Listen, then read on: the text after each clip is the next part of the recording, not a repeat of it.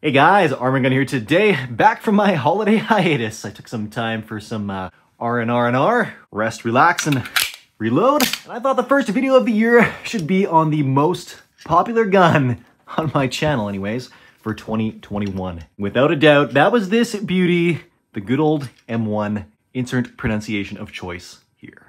So I've talked and basically pinged this thing to death already.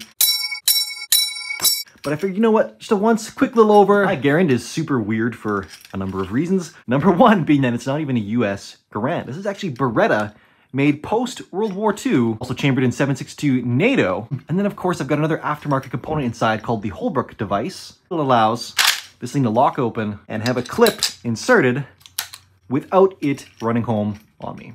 Also gives me that nice ping on demand. Here's my beloved ping button. There you go. Boom diggity.